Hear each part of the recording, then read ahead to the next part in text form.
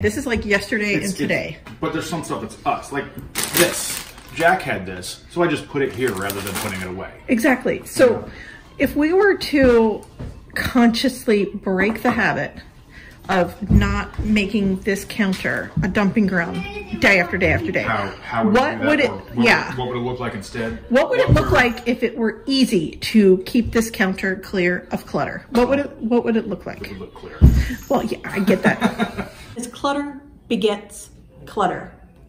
I find that when that kitchen counter is like that, the rest of the kitchen gets like that.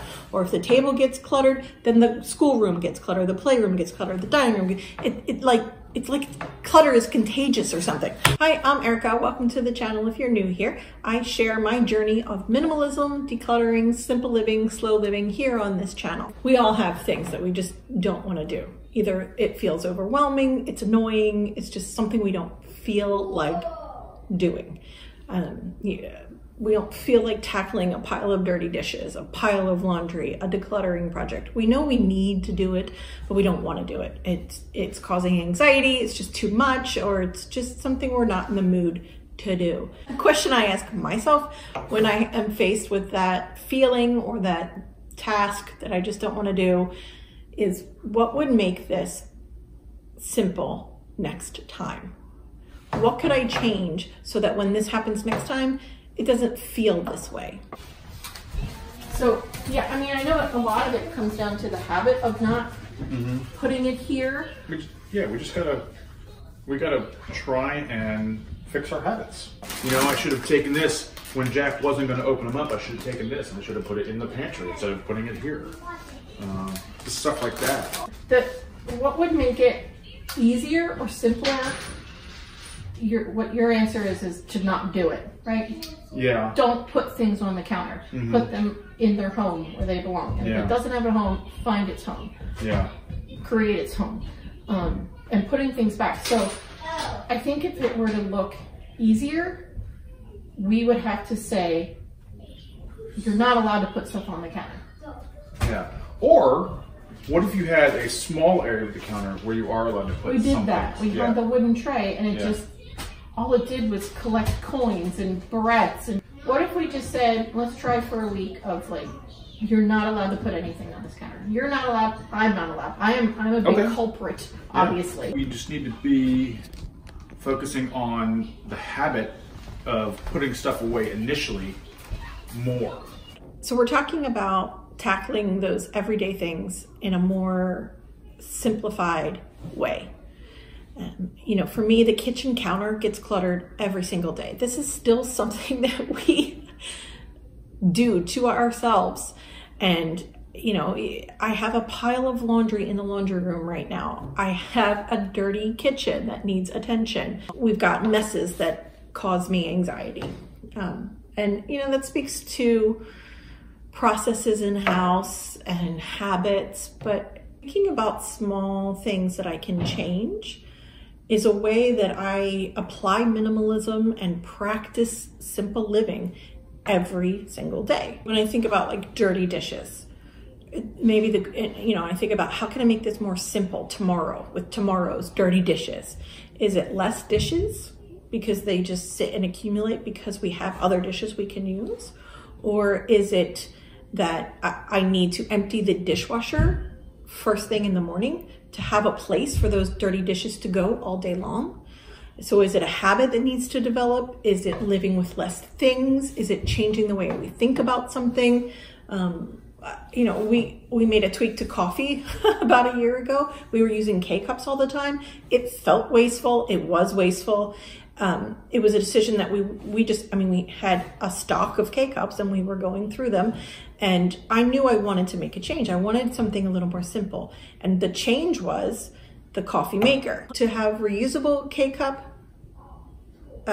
mesh things, or to use a coffee maker that has a reusable filter, which we had as well. So we changed out our coffee maker. We brought out the old one, and now we just make a pot of coffee. And now we put the coffee grounds to use in our compost pile. So by making these little tweaks over time, things get easier and simple. They feel like better decisions, and we start thinking about things differently. Like getting dressed. My closet right now feels curated for me.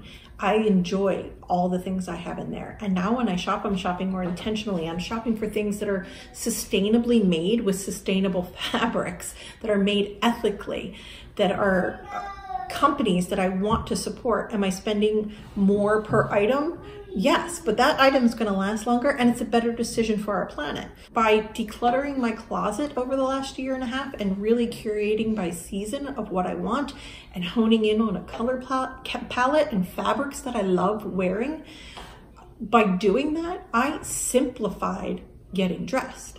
It's very easy to get dressed now. It's very easy to make a decision and put something together. Today I'm wearing, well, today was very easy because I'm freezing. I don't know if that's a 40s thing. I'm getting ready to turn 45 and I am cold all the time. I have been this way for the last few years where I just can't get warm. So I'm wearing my long johns today and under my jeans. I'm just cold. Asking myself that question, what will make this simpler next time? Or what change could I have already made that would simplify this right now? Cleaning the kitchen counter, for instance. There are 6 things that I've done over the last year and a half that I'll share with you that have come from asking myself that question. How can I make this simpler? The first thing is that we've reduced the number of things we own. We still own more than what I would quantify as a minimalist, but we are minimalish and we have absolutely far less things than we did. By the thousands, we have gotten rid of items over the last year and a half. So reducing the amount of things in our lives definitely simplified our house. Decluttering our house simplified our house. We didn't replace it with more things. We changed the way we think about products, like coffee, for instance. I changed the way I think about laundry detergent and the plastic bottles that we get. Now I get a 100% recyclable package full of zero waste laundry detergent pods. That to me was a great decision and a change for our family, and it simplified our laundry process.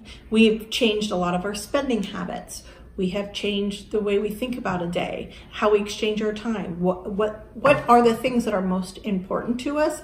And that is what we want to spend our time on. And those are habits that we've changed to make sure we're spending our time on the things that we want to spend our time on. Recognize and set boundaries. Personal boundaries, time boundaries, space boundaries, putting limitations on things. So, and being really particular about what gets invited into our home when it comes to stuff. So by establishing boundaries for myself to know, I know I cannot handle that many things today. I don't want to handle that many things today. It's not that I can't, it's that I don't want to anymore. So by setting those boundaries, I can now feel less stressed and life is more simple. And in doing that, I also learned the power of saying no. Saying no is extremely powerful. Once you get the habit of saying no and the practice of saying no down and mastered, saying no is very powerful. And each time I say no, I have to stop and think and say, what am I actually saying yes to? Because by saying no, I'm saying yes to something else. And what is that yes? Is that the yes I want? Then saying no is the right decision. The last thing I would say is when I'm trying to figure out how to make something in everyday life more simple is to just single task it. This is a new thing I've been doing the last couple of months and I love this. It's part of slow living, I would think, but just to single task something. So when I'm making coffee, I'm making coffee. I am not cleaning up, I am not feeding the dog, I am not straightening up the couch, I'm not finding a book, I am making coffee. When I'm getting dressed, I am getting dressed. I am not also starting a load of laundry and trying to brush my teeth and do my makeup. I'm doing one thing at a time. And by doing that, my personal boundaries are set, my time boundaries are set. I am exchanging the time that I am spending for something that I really want to focus on and I really want to do.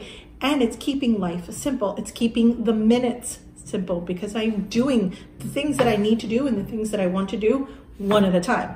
And from a type A multitasker, person, that was an adjustment, and it is still a choice. It's an adjustment I still have to decide to do. I still have to decide to single task. It's not an inherent natural thing for me. I want to be more productive all the time. It's just what I've always done. And so changing that and recognizing that I don't need to be 1,000% productive every minute of every day.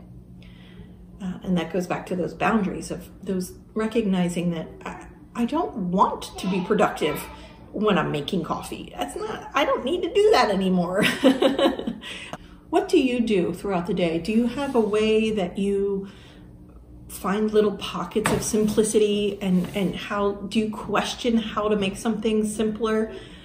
Simply just asking myself, what would make this simpler, is a way for me to stop, think about what needs to change, so that when I make that change, it is a bit easier the next go round. It doesn't feel so difficult to get up and do all the things that need doing.